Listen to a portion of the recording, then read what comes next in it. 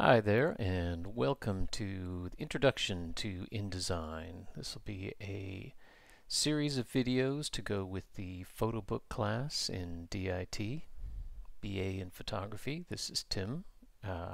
Most of you will know me and my smiling face. So, first question we have is, why use InDesign? InDesign is a page layout program. Graphic design program designed to combine text and images to prepare them for print output. All right?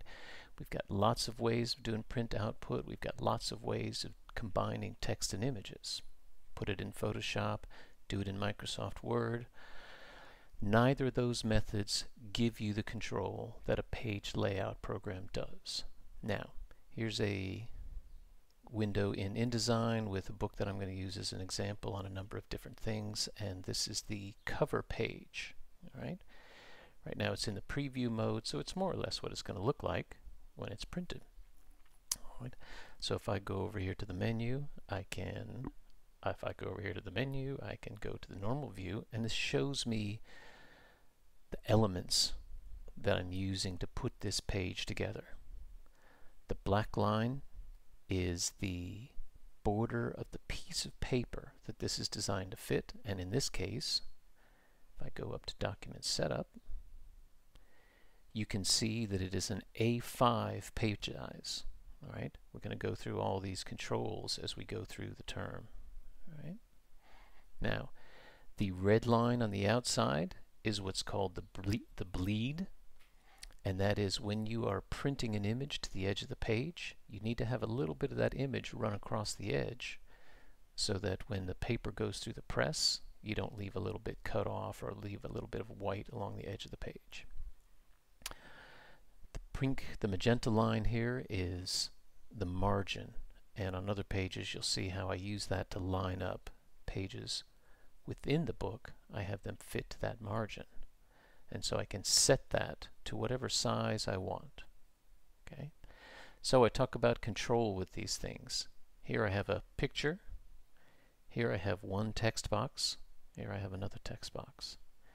If I click on this picture box, the handles show up, and I can see my X and Y measurements. So right now it's at 98 millimeters across the page and a -3 millimeters above the edge of the page. Okay? The great thing about this is that I can control the spacing and the size to the thousandth of a millimeter. So if I decide that 115 millimeters wide is not what I want, I can make it 115.028, let's say. Of course, when I click OK, we're not going to be able to see that change because we're talking 28 thousandth of a millimeter. Minuscule distinction, but isn't that incredible that we can make that fine a change? So you can see that little jump when I made the change to 116 millimeters. All right, so fantastic stuff. 145.972 millimeters, and we'll see that get smaller. All right, so fantastic amount of control. I can move it by hand.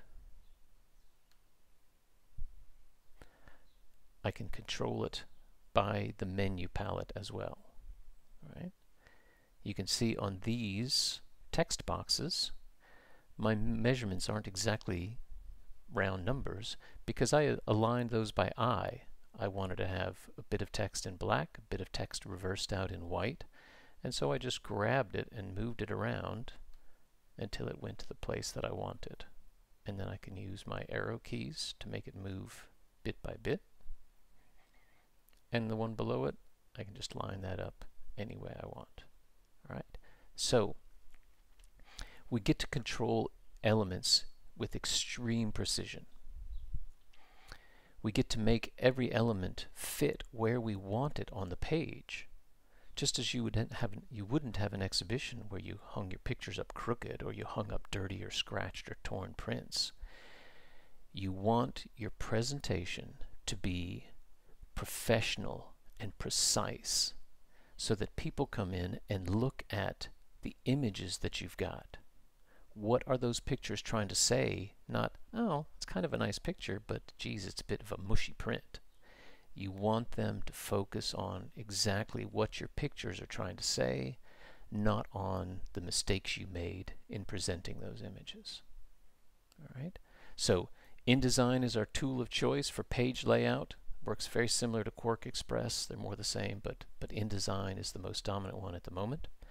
So you'll be able to look through a number of different videos that will cover a range of tools and design issues, and we'll come up with some fantastic material that presents your work really, really well.